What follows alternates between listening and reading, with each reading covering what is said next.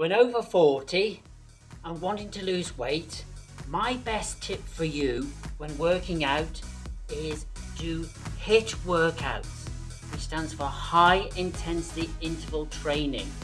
HIIT workouts are short, intense workouts, up to 30 minutes, but they combine strength and cardio. This type of workout forces the body to produce the EPOC effect, exercise post-exercise oxygen consumption, which means that your body will still be burning fat and requiring more energy for up to 2 hours after you've finished your workout.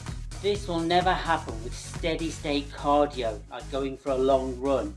As soon as you finish that run, the burn stops. Now it's time for my HIIT workout, which is going to focus more on my chest and triceps.